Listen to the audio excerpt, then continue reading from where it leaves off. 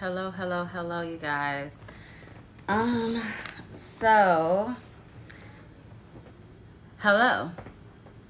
Tonight, God has been speaking to me all yesterday and then today. And honestly, I've been a little bit disobedient because I've been under the weather a little bit. So I just didn't want to do it, honestly. But it just reminds me of Jonah. So tonight, we're going to be in the book of Jonah. And Jonah is 4 chapters, and we all know the story. It was all told to us about Jonah being disobedient and being swallowed by the whale and being kept in the belly and then spit back out, right? Hi, everybody.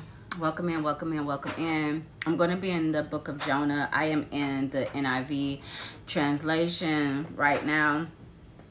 And, yeah, so we're going to be in Jonah. And normally I proofread because I stutter, so I have to read before, but God just told me to just do it and let him just have his way. So I love you guys too. I know it's late and I know it's a little impromptu, but this is when God has told me to go on. So this is where we are. If you're just joining, I'm literally just starting, so you haven't missed anything. This is going to be in Jonah, and I'm going to try to read all 4 chapters just to give context. But we all know about Jonah growing up. Jonah was a prophet who didn't want to prophesy to a specific group of people. But God had me focus on the words tonight, anger management. Those were the words he wanted me to hit. So I don't know if you guys have been struggling with anger or if that's been a big thing for you. I know in the beginning of my ministry, because I've always had a really bad attitude when it came to certain things. I'm really nice until I'm not. And God had worked with me on it. But Jonah is literally, he embodies the anger management word for tonight. So tonight, maybe this will help somebody with it because, baby, Jonah wasn't the one for it. Jonah was like, let them burn. Let them, I don't care. Do what you got to do, God, because I ain't preaching them. Get somebody else to do it. He was very stubborn, and he didn't want to save that city because they were just so unruly. They were so disrespectful and all of that stuff. Like, that was who Jonah was. What, Manny? I have a nightmare. Jermaine, what is it about? About a game. Because you was playing that game. Get your shirt out your mouth talking. What is it? This is about a game on Joseph's phone. Okay. Do you want to sit with me while I do this for a second? Yes, ma'am. Come on.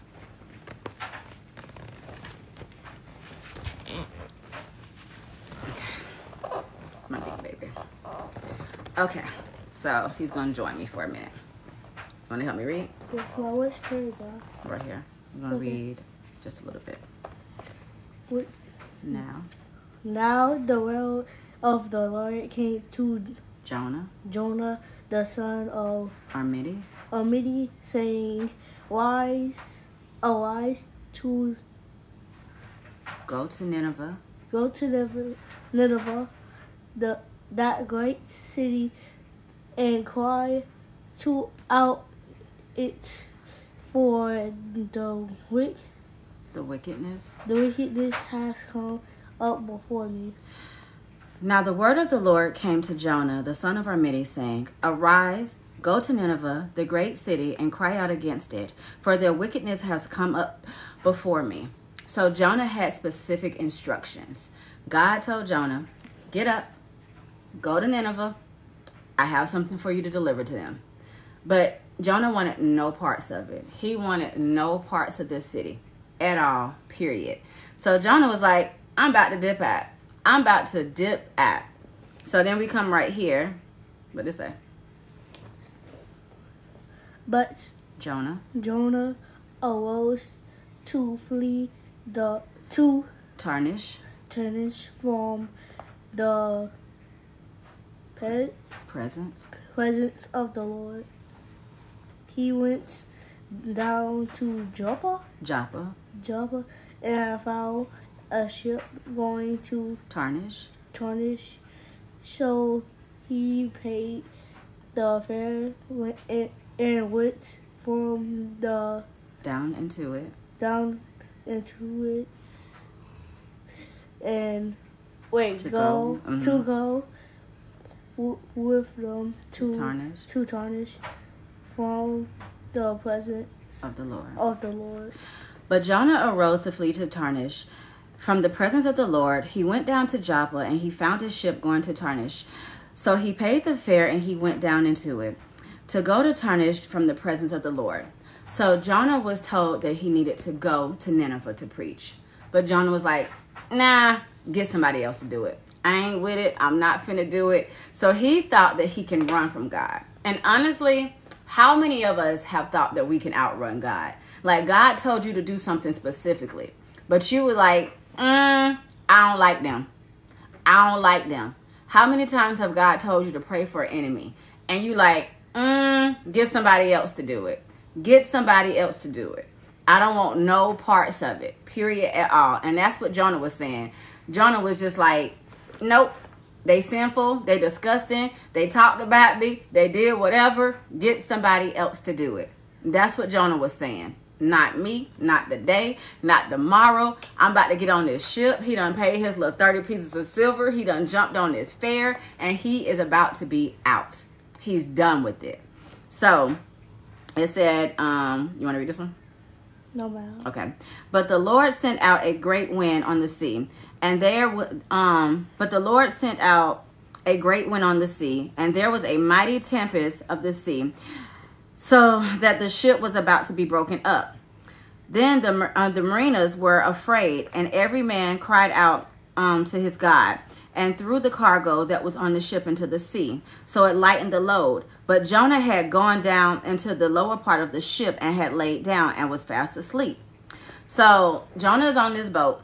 Now the Lord caused a big wind to come, and now the ship is just about to be wrecked. It's a great storm coming, and Jonah is nowhere to be found. Jonah is in the bottom of the ship. And if you paid attention, it said that they cried out to their gods. So clearly they didn't already believe in Jonah's God.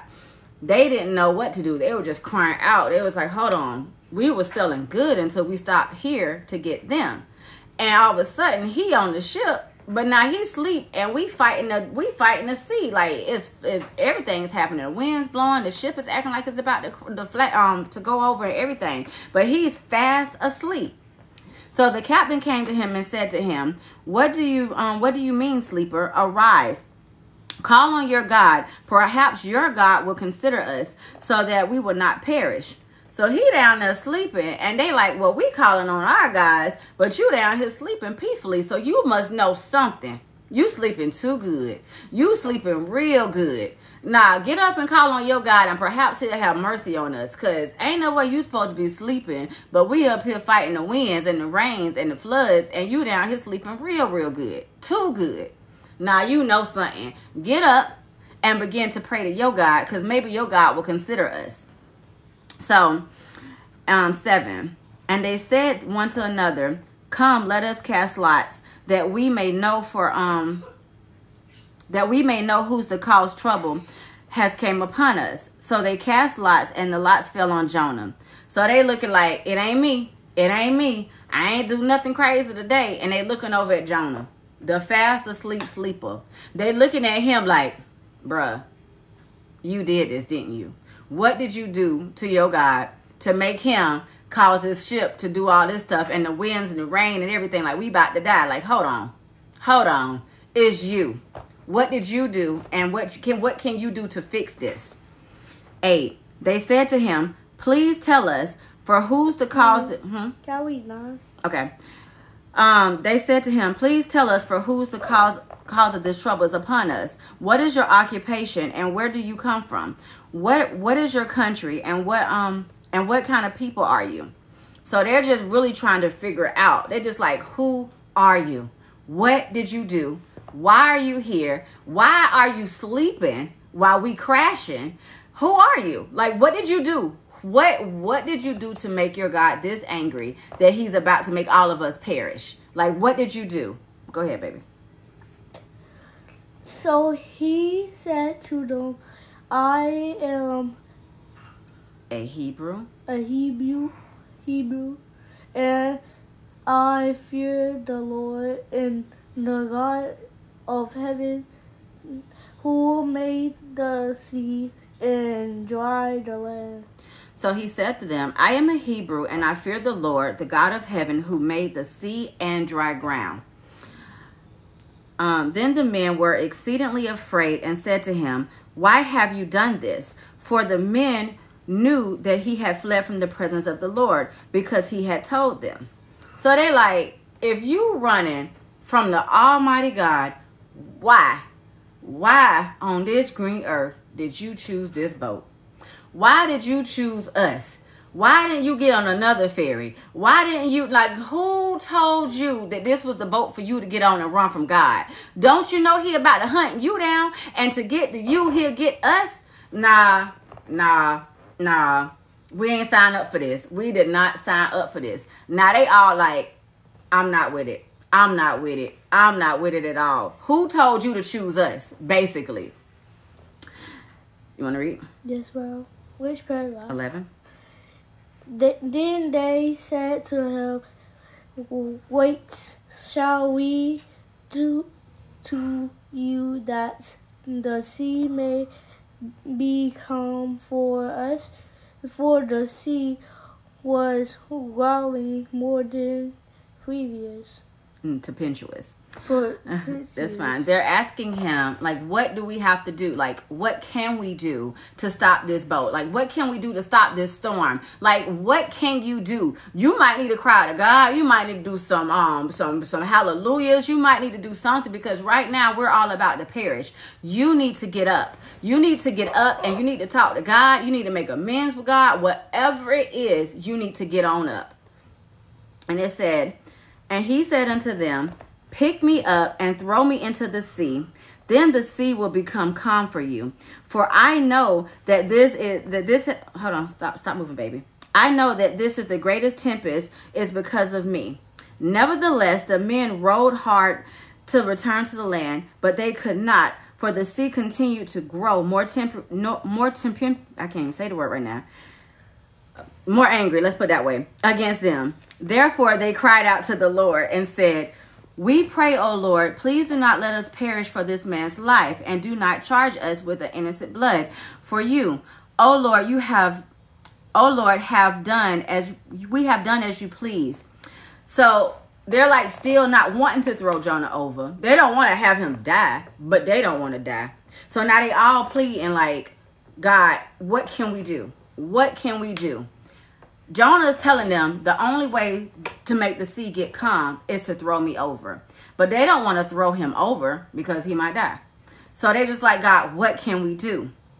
So they picked up Jonah and they threw him into the sea, and the sea ceased from raging. So they came into a mutual agreement. They did what he said, and they threw him into the sea, just like he said. And the sea ceased from raging. So it stopped raging. It stopped being angry once they threw him in. Because God is like, yeah, he's going to do what I tell him to do. And anything that is coming up against what I tell him to do, you're going to fall down to. It's just like, okay, when you're helping people that God told you not to, everything that you touch is now gonna be in wrath of God too, because God is saying, I know how to handle my children, and you helping them is getting in the way of their deliverance. So now I gotta take you out too.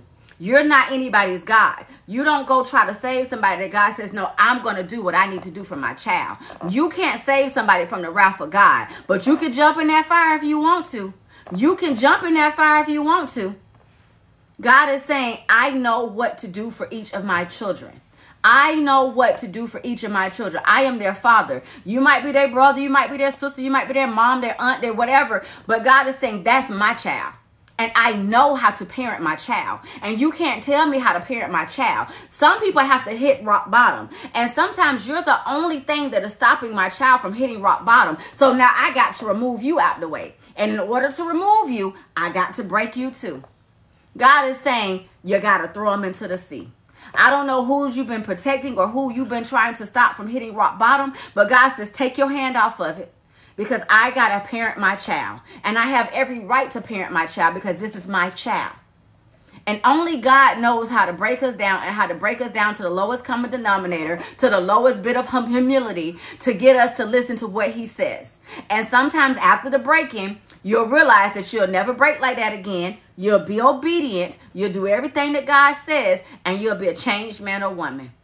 If you've ever been humbled by God, you understand exactly what I'm saying. If God has ever had to break you down to the lowest common denominator to where you're screaming out, God, please, you understand what I'm saying. And anybody that kept trying to help you is only going to get hurt in the way. Sometimes you have to move out of God's way. You have to move out of God's way. You're not God. You can't save them all. You have to let God do his perfect work in each and every one of his children. Some people have been given money and you're wondering why your money is going out and everything. Yes, baby. Your money's been depleted because God is saying you're not sowing into fruitful ground. You're actually helping them. You're, you're being an accomplice to them, or ally, or whatever it is. You're helping them, huh? Friend? Not a friend, baby. But it's like when you're helping somebody self-sabotage. I can't think of the word to start with A. Anyway, you're helping them destroy themselves. And yeah, enabling. There we go. Thank you. You're being an enabler. Thank you. You're being an enabler to them. And you're not helping them. You're actually hurting them. And you're actually helping them go down the rabbit hole even further. And God is saying you need to move out of my way and let me do my perfect work on each and every one of my children. That boat and those people on that boat was enabling Jonah to try to escape out of God's way. And God is saying, you're going to do what I tell you to do. You're going to preach how I tell you to preach. You're going to go where I tell you to go. I don't care who said what. You're going to do what I tell you to do, period. And anyone that gets in the way, they're going to fall to the wayside too. So, 16, the men feared the 17? Yes, the men feared the Lord exceedingly and offered the sacrifice to the Lord, and they took vows. Ready? Yes, well. Now the Lord hath prepared a great fish to swallow Jonah, and Jonah was in the belly of a fish 3 days and 3 nights. So, God, they threw him over. He already told him what was going to happen. It was going to become. The sea was going to become. Throw him over. God just don't throw you overboard without a plan. God knows what to do for each and every one of his children. He already had a giant fish in preparation for Jonah's obedience. Jonah knew. Every time we go against God, we know. Anytime that we always get in trouble, we know. We know.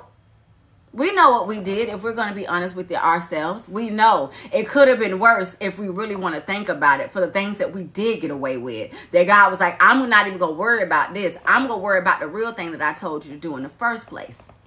So God had a fish right there when they threw him overboard. When they threw him overboard, Jonah went into the belly of the fish for 3 days and 3 nights.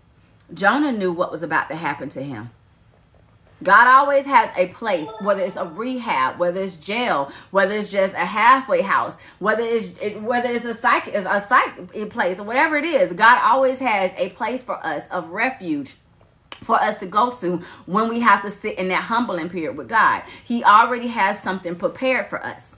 We don't know what the breakdown is going to be when God's wrath is actually on us. If you ever had God's wrath on you, baby, find the quickest corner to try to get out quick. Listen to what God has told you. Listen and be obedient so you can get your punishment and you can go on about your business. I don't know about y'all, but I don't like whoopings. So God, hurry up and get this over with really quick. Let me get out of timeout real quick.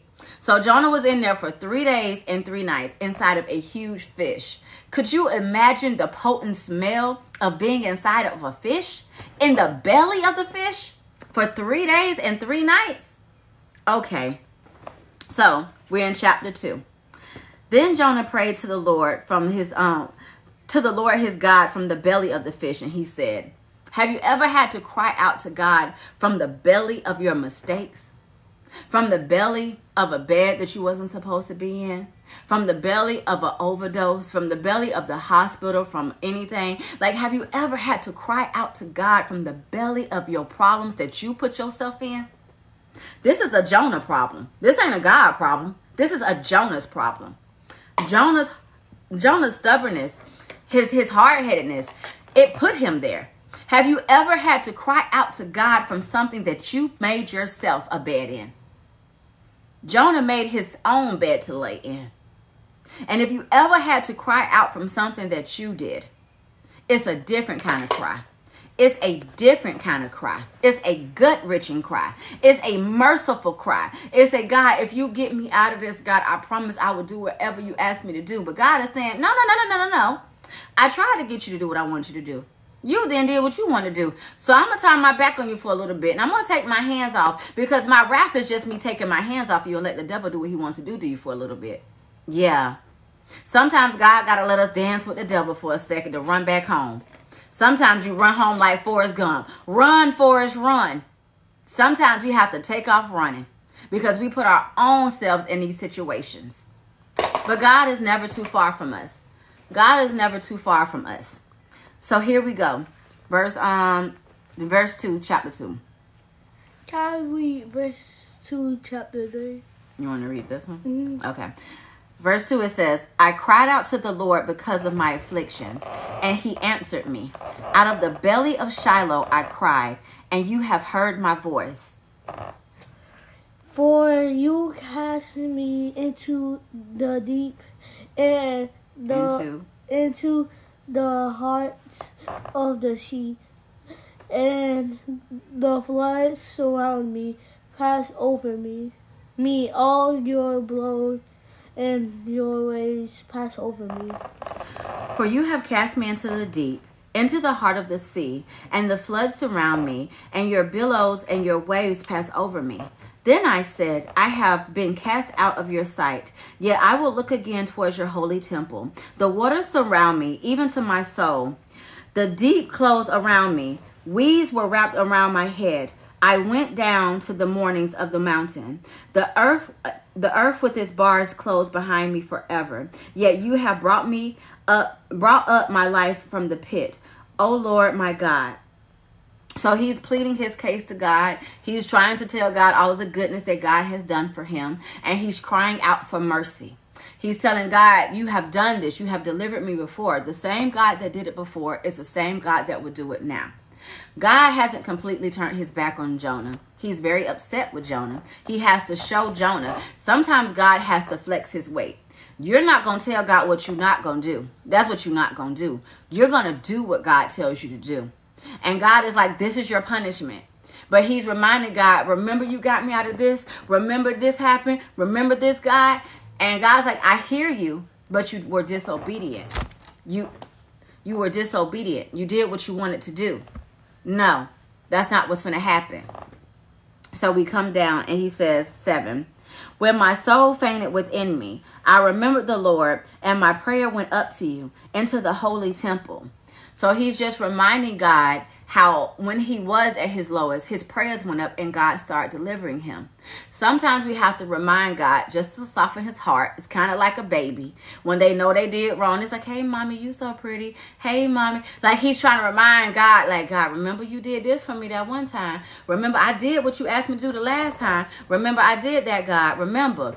And God's like, yeah, I hear you. Yeah, I hear you. I might be listening. But you horrible. You've been bad. You've been a bad child, Jonah. Like you literally tried to run for what I told you to do just because you don't like somebody. You can't run away from what God is doing because you don't like somebody. How can you call yourself a prophet, Jonah? How can you call yourself a preacher, Jonah, if you don't want to preach to the multitudes? If you don't want to preach to the people that you think are unworthy? How can you call yourself a man of God if you don't want to go preach to the people that you feel like are unworthy? Weren't you unworthy too at one point before I came and washed you? Didn't you have secrets in your closet before I came and washed you and helped you out? So don't now get on your high horse and think that you're too good to go over here and preach to these people because they got sin on you. Nah. You ain't too good to go preach to my people, because if I had to come get you, the nerve of you thinking that you too good now to go to the depths to go get my people. They're still my people. You might not agree with what they doing. You might not like their lifestyle, but you still going to do what I ask you to do, because I didn't like your lifestyle at one point, but I came and I changed your life around. You can't tell me how to go rescue my children just because you don't want to go do it. You don't want to go preach to the homeless, but you were once homeless yourself. You don't want to go preach to the drug addicts, but you once had an addiction yourself. You don't don't want to go preach to the suicidal, but you would want suicidal yourself. You don't want to go speak to the LGBTQ community but you were once battling with them kind of thoughts yourself. Don't forget, I am an omnipotent God. I see all. I know your inner thoughts. So don't act like you don't want to go preach to these people because you think you better. Nah. You not better than nobody. You just hide it well. You just dress it up better. That's all you do. But you can't go around here acting like you don't smell like sin, because I smell the inside of you, Jonah. And what we not going to do is act like we holier than thou, Jonah. You're going to go do what I tell you to do no matter what. You're going to go do what I tell you to do no matter what. Just because you looking good right now, just because I wash you with my blood right now, don't mean you get to pick and choose which people you go to preach to. You're going to go preach to the lowest of the low, to the highest of the high, and even in the middle. You're going to go do what I tell you to do regardless. I don't care, God, but they sleeping with me, and God, I don't care about that. You was once battling them thoughts too. Don't play with me, Jonah. Don't play with me. Just because you cover it up well doesn't mean you don't battle with it. Doesn't mean you don't battle with it. You just hide it better. We wrestle against flesh and blood every single day. The Bible says my flesh is willing, but my spirit is willing, but my flesh is weak. Every day we battle against flesh and blood. Every single day.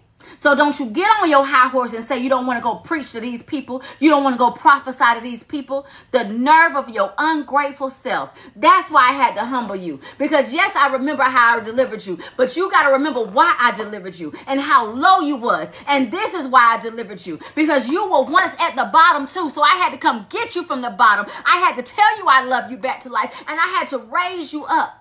And you are mine, and you are going to preach how I tell you, when and how, and don't you dare tell me no, because I didn't turn my back on you. I never turned my back on you, even at your lowest, even when you came to my holy temple with your shoes on smelling like the outside world. I never turned my back on you. In fact, I delighted in you. I loved you, and I honored you, and I placed a crown of honor upon your head. So don't you go tell me you don't want to go preach to them people because they sinful. Don't you tell me you don't want to go teach them people because you don't believe in their sexuality. Don't you tell me you don't want to go speak to them people because you don't like their religion. Don't you tell me you don't want to go preach to them people because they're addicts. The nerve of you. The nerve of you. Come off your high horse or I'll knock you off myself, Jonah. Don't you ever forget who I am. Don't you ever forget who I am and what I told you. Let me keep going. What are you on? 8. Got to do 9. Yes. Those who regard the worthless idols forsake their own mercy. Let me go back up. When my soul fainted within me, I remembered the Lord, and my prayer went up to you into the holy temple. Those who regard worthless idols forsake their own mercy. But I will sacrifice to you. And I will, with the voice of thanksgiving, I will pay what I have vowed. Salvation is the Lord of the Lord. But I will sacrifice to you with the voice of thanksgiving. I will pay what I have vowed to you. Salvation is of the Lord. So the Lord spoke to the fish and vomited him out of the land. So it had to be an understanding. Some of us have to come to Jesus moment. He said, God, I hear you. You don't have to keep me in here any longer. I will pay you what I owe you. I will give you what I owe you, God. I will pay you what I owe you. Salvation is the Lord. Salvation is free. And anybody telling you to pray, to pay them for the word, to pay them for the prophecy, to pay them to speak to them about the Lord, run. God tells you to sow wherever your heart is led, wherever God tells you. Not for people telling you something for the Lord. I'm sorry, but you can't pay me for a prophecy. I'm sorry, but you can't pay me for a prophecy. You're not going to get it out of me. I'm sorry, I can't do it for you. I'm sorry, I can't do it for you. I'm sorry, not me. Get somebody else to do it. Get somebody else to do it. Get somebody else to do it. What I say is, if God leads you, if this message was a blessing, sow into it. If not, I'm not going to stop from preaching. I'm going to preach free. I'm going to preach in the low ways, the highways, the byways, in the streets. I'm going to preach till I can't preach no more. I done lost my voice on here. I'm going to do what God tells me to do regardless. I owe God that much. I owe him that much. And not just that, I owe you guys that much. It is free. So Jonah says, God, I'm going to pay that debt. I'm going to pay that debt. 3. We're almost done, y'all. Now the word of the Lord came to Jonah the second time, saying, Arise, go to Nineveh, that great city, and preach this message to them that I tell you. So God is giving Jonah a second chance. He's saying, okay, I spit you out. You're on dry ground. Now get up and go to Nineveh and preach my word. Jonah has a second chance. He has a redeeming time. We know that our Redeemer lives. And God is saying, I redeemed you. I spit you out. You're on dry ground. No harm, no foul. Now go do what I asked you to do. So Jonah arose and went to Nineveh, according to the word of the Lord. Now Nineveh was an exceedingly great city, a 3-day journey in extent. And Jonah began to enter into the city on the day's walk. He cried out and said, Yet 40 days, and Nineveh shall be overthrown. So the people of Nineveh believed God, proclaimed a fast, and put on sackcloths, from the greatest to the least of them. Then the word of the king in Nineveh, he arose from his throne and laid aside his robe, covered himself with a sackcloth, and sat in ashes. And he caused it and proclaimed and published his throughout Nineveh, by the great decree of the king and his nobles, saying, Let neither man, nor beast, nor herd, flock, taste anything. Do not let them eat or drink water, but let the man and his beast be covered with sackcloth, and cry mightily to his God. Yes, let everyone turn from his evil way and from the violence that was in his hand. Who can tell if God will turn and relent and turn away from his fierce anger, so that we may not perish? Then God saw their works, that they were turned from their evil way, and God relented from his disaster, and he had said he would bring upon him, and he did not do it. So Jonah, in fact, preached to them, told them about everything, and they were saved. Now we're about to see Jonah's anger and how God has to deal with his children. They were saved. The people that Jonah did not want to go save, he preached. And they went on a fast, and on that fast, they didn't eat, they didn't drink, they turned from their evil ways, they turned from their wicked ways, and they turned to God. Now, you would think that that's a victory, right? It is. But when you don't like somebody, and you living in your flesh, you don't like somebody. Like, ain't nothing they can do. Jonah seen that they were good, but Jonah was like, I just don't like them. I don't like them. Forgetting that they are actually a reflection of what you used to be. Did you forget, Jonah, you used to be like them? Did you forget you used to be just like them?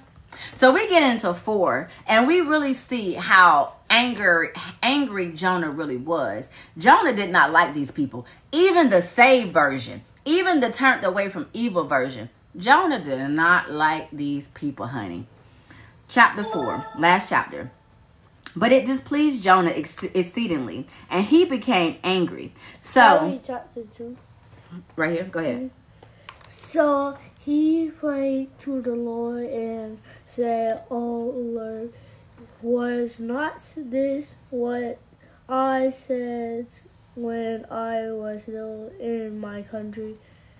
Therefore I fled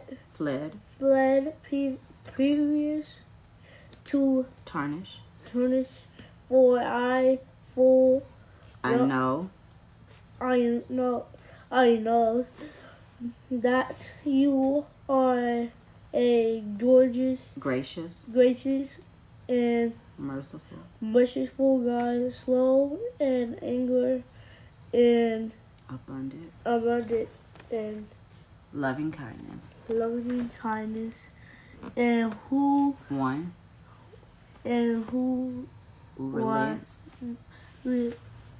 relents relents from undoing doing harm.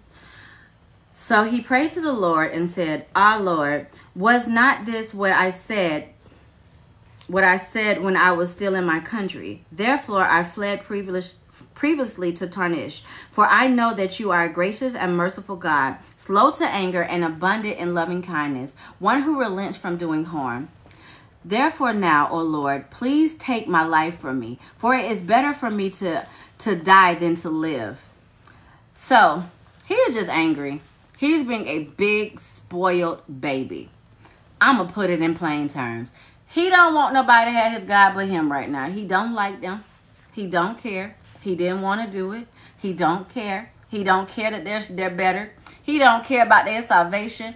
He ain't want to do it. He didn't want to do it, and he don't want to hear about it. He's like, it is better for me to die than to be sitting here watching this. I don't like him. I don't like him. Listen, don't let your disdain for people make you miss out on your blessing. There's a lot of people that don't like me, and it's a lot of people that I love that don't like me.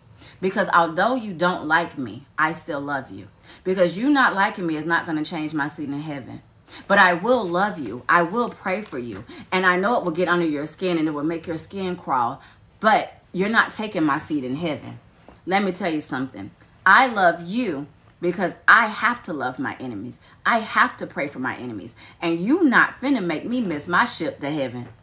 So although you don't like me, I still love you. You are supposed to pray for your enemies. You are supposed to pray for your enemies. Not just, God, I pray for them. God, heal them. No.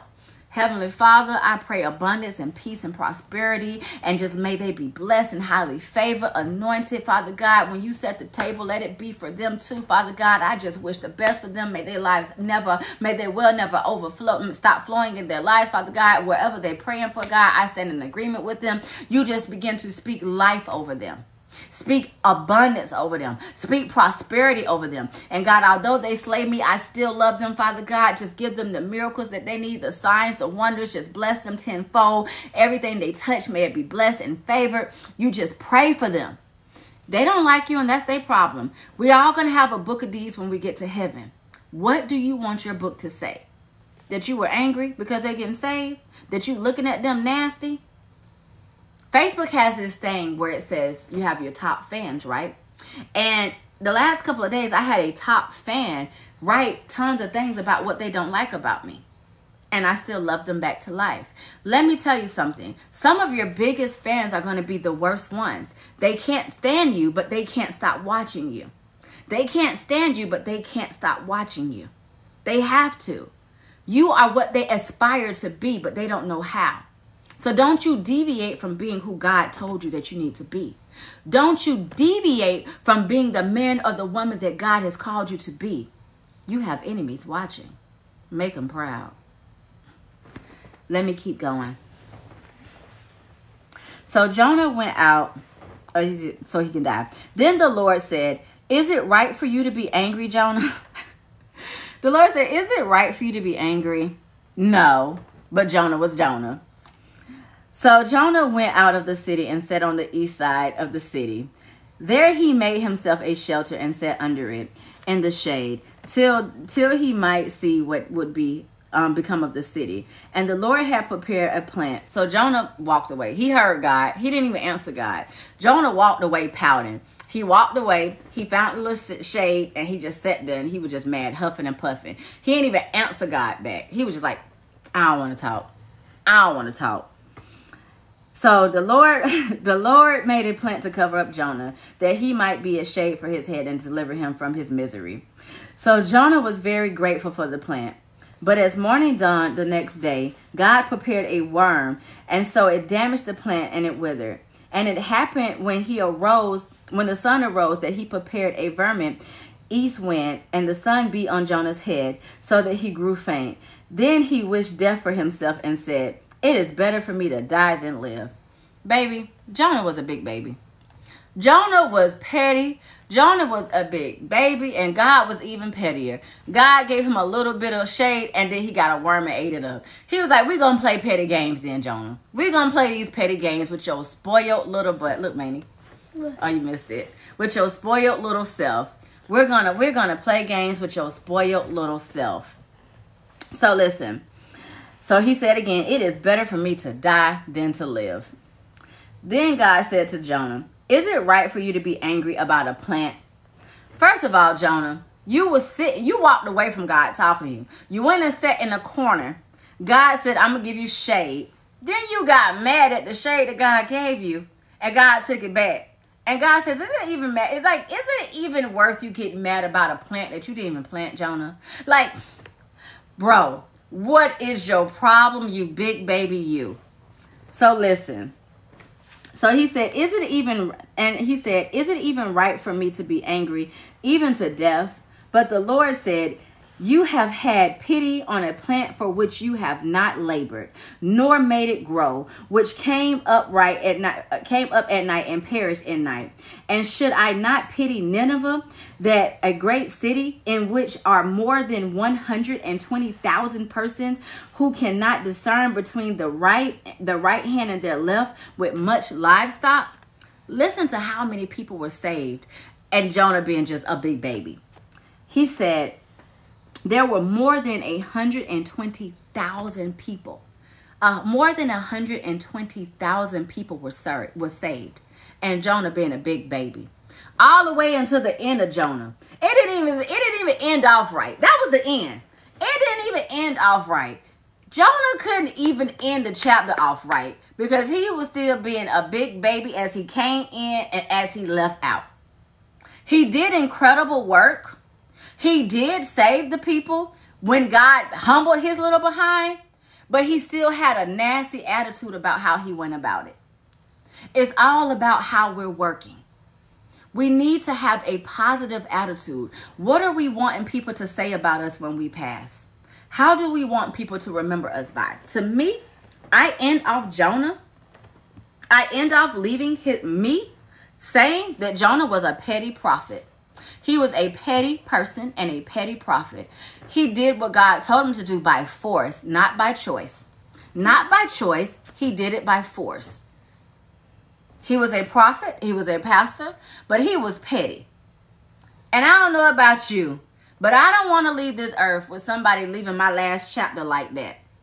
Angry about a plant he didn't create, about shade he didn't create, and about people getting saved. That is something to celebrate. Do you know what that says about you? That you and the anointing that you carried in God was so good. Was so good that it saved over 120,000 people. Over 120,000 people. That is your real legacy, Jonah. That is what people should really be ending off, Jonah. That you and the obedience of God went and saved more than 120,000 people. That is how his legacy should have been. Not the petty, angry pastor and prophet, Jonah. So Jonah, I'm going to redeem you really quick. Jonah delivered through God 120,000 people. And if Jonah can do it, we can do it with just obedience from God. So if God is telling you to do something, do it. And if God is for you, no one can be against you, not even yourself. And you can't run and you can't hide from God. You can't run and you can't hide from God. There's no ship in the sea too far out that God won't come and conjure up a storm. There's no valley too low that God won't come down and cause an earthquake to get you in the ground. Do what God tells you to do, no matter what. I end off with this because I'm about to put this one to bed. Yes. If God is for you, who can be against you? Don't get so caught up on who God's telling you to go to and to rescue. And don't think that your stuff is so good now that it once didn't stink. That you weren't once homeless, that you weren't once addicted to something, that you weren't broken and battled with sexuality and all of these things, and you're thinking that you're too good now to go talk to somebody, to go preach to somebody. Don't think that you're too good now to go do God's work, because you were once in those shoes. You were once in those shoes. And don't let God have to humble you to get you back to where you were, to understand that God is not playing with you. We have specific tasks at hand, and we need to be obedient to the T. And if this message was a blessing to you, my link is always in the bio. I love you guys and have a great night. Say goodbye. Bye. Go in Facebook and we're saying goodbye to TikTok now. Bye.